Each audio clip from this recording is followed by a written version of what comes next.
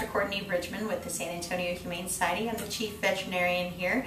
I'm here today with Chelsea Arch. She's our foster care coordinator. It's her job to make sure that all the animals that aren't quite ready for adoption, for whatever the reason, get out to homes so that they can get ready and come back, find their forever homes. So Chelsea is going to talk to us today about raising neonatal puppies. These guys are newborns. Chelsea, can you tell me a little about our friends here? Well, these guys are brand new babies. They were born yesterday, and unfortunately their mother's not able to take care of them, which is where we step in and try and find a foster family that can assist in taking care of them.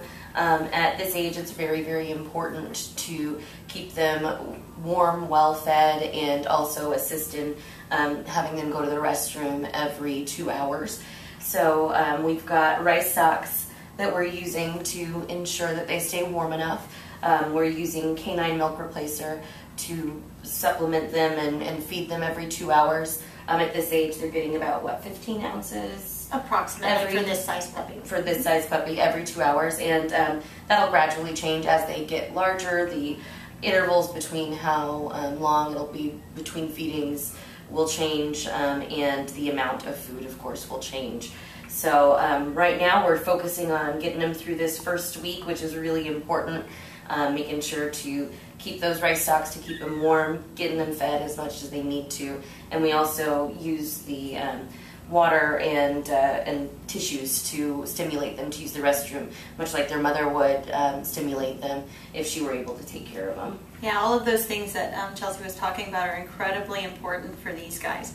One of the other things that any potential foster family would do for us is weigh them daily.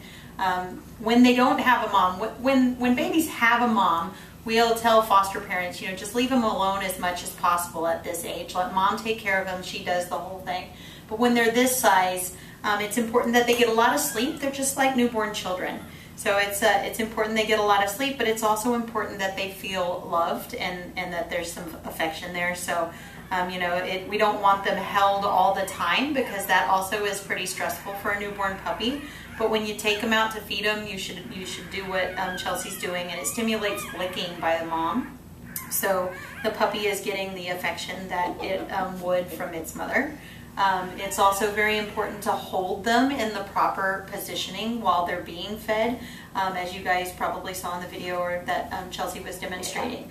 You don't want to do what we do for our babies and flip them onto their back and try to feed them that way, or even really pick their head up into the air, which some puppies kind of seem to like.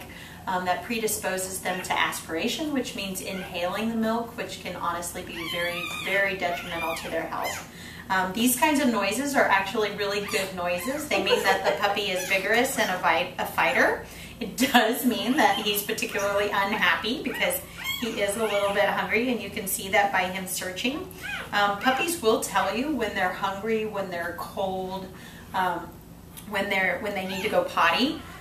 So you have to just kind of learn what that sounds like. So the noises he's making is, "Where is my food?"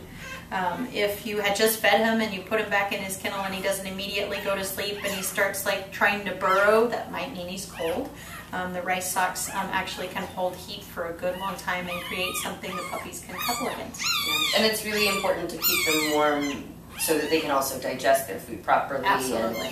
And consistently have the bowel movements and everything. So everything keeps functioning, and without that extra warmth, there's potential for it to be pretty, devastating. One of the leading causes of neonatal death in both puppies and kittens is draft, is failure to stay warm.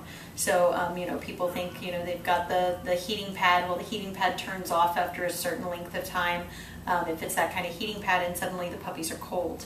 And like Chelsea was saying, they don't digest things as well. They're not able to maintain their whole body temperature, which reduces their ability to basically stay alive. And at this range, that's very, very important. They're so small that even a drop of just a degree or two could be deadly for them. Great. And one of the great things about our agency is we're able to provide everything that these little guys need to go into their foster homes. So any sort of milk replacer, bottles, heating pads, rice socks, bedding, and also support. There is a 24-hour line where I can be reached at. So if there is an emergency or a question regarding one of these little guys that's really needing a lot of attention, I'm always available to answer those questions.